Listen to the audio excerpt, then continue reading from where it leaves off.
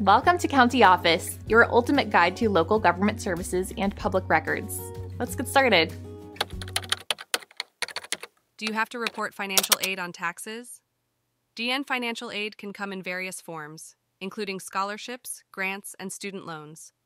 Each type of financial aid has different tax implications. Scholarships and grants are generally not taxable if used for qualified education expenses. Qualified education expenses include tuition, fees, and required books or supplies.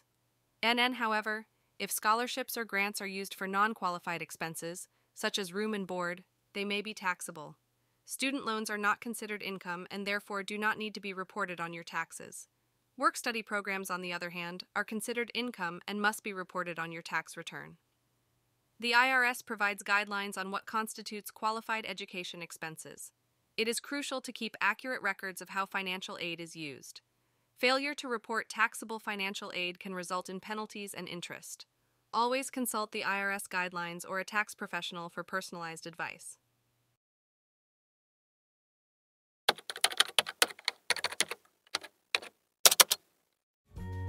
To learn more, check out these links, which you can click in the description below.